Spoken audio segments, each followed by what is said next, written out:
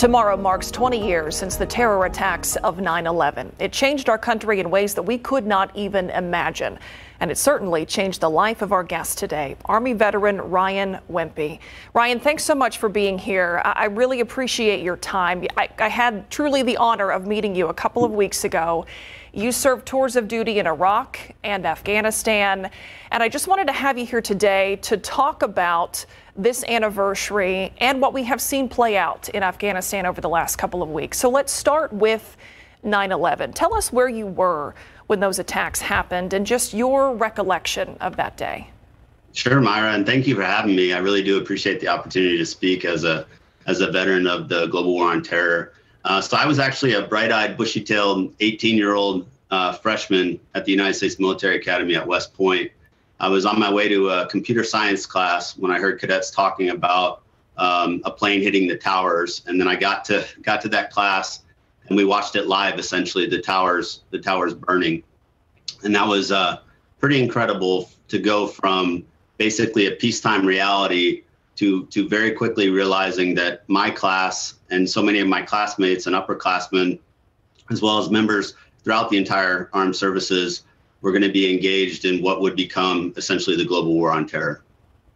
When you graduated, you were right into that war on terror. You had a tour in Iraq and two in Afghanistan. Tell us a little bit about the experience you had in both of those countries. Sure. So I went to Iraq for 16 months as a 23-year-old. I came back when I was 25, essentially. It was essentially in Sadr City doing a counter IED or counter bomb, roadside bomb job as an intelligence officer. It was a very demanding role. And then I came home, refit for about a year and a half, and then I went to Afghanistan, to Kunar province, which includes the infamous Korangal Valley, and we were there for about 13 months. I came home a couple years later. I went back. This is after the surge, and essentially was part of the drawdown in Kandahar as well as Uruzgan. I was with the contingent of special operations folks there on a base with about 70 people is all, and we were essentially partnered and working with the Afghans every day. And then I came home after 9.5 years of service. My wife was still in the Air Force here in San Antonio, so I decided it was time to put family first and hang up the uniform. And you talked about how when you were in Afghanistan, your unit, your division was experiencing the majority of what you called the significant activity, fighting the Taliban, fighting Al-Qaeda. What was that like for you to live through that? It was incredible. I like to tell people that, very quickly in this sort of transnational reality of the world we live in, you can hop on a flight and descend down Maslow's hierarchy to the basement, basically.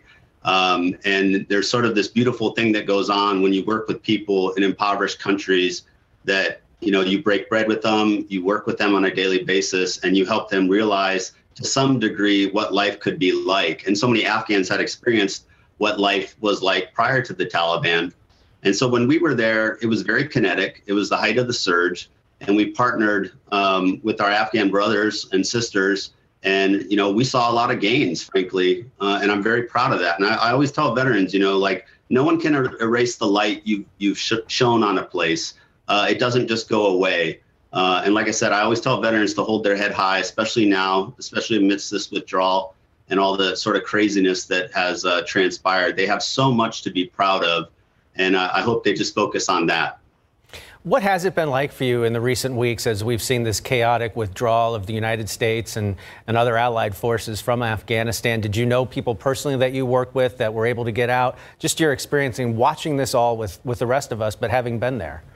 Yeah, and I'm not trying to put a somber tone on this, but this is the embarrassing and devastating part. I have interpreters that I worked with and partnered with. They still have family members that have been in the special immigrant visa pipeline for years.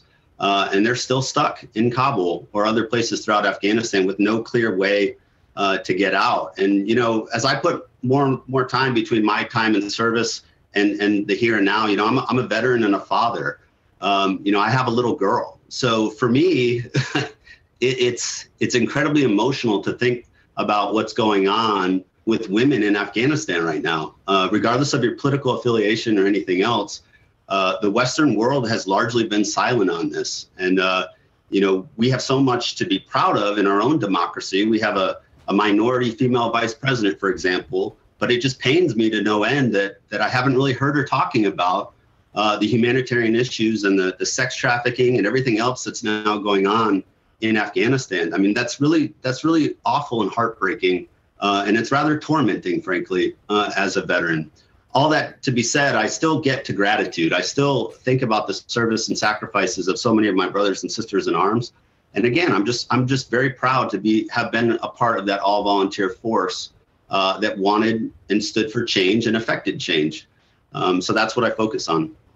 We could spend so much more time talking to you about your experience and about all the different aspects in the way that you've served this country. And you were fortunate enough, or we were fortunate enough, to be able to talk to you for our KSAT Explains episode, reflecting on this 9/11 anniversary and Afghanistan. So I want to end with that.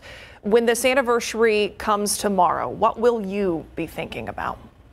Well, actually, I'm going to be spending tomorrow with Vet Strong, Myra. I'm going to be at the little plug here, 219 Tampico Street. I'm not going to try to be too somber, frankly. This organization, Vet Strong, is collecting furniture and housewares for homeless veterans that are transitioning into a more permanent state, as well as Afghan refugees. So that's how I'm going to be spending my Saturday, is with veterans and with my family, and just focusing on doing and focusing on the positive. And I'm actually looking more forward to September 12th, frankly.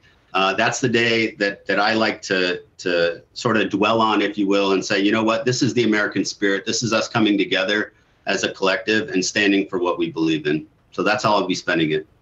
219 Tampico Street with Vet Strong, an incredible organization. Ryan, thank you so much for your time, for your service, for the way that you've served all of us. We really appreciate you sharing some perspective on all this today. Thank you for the opportunity, Tim and Myra. I really appreciate it. Thank you for your service, sir. We'll be right back.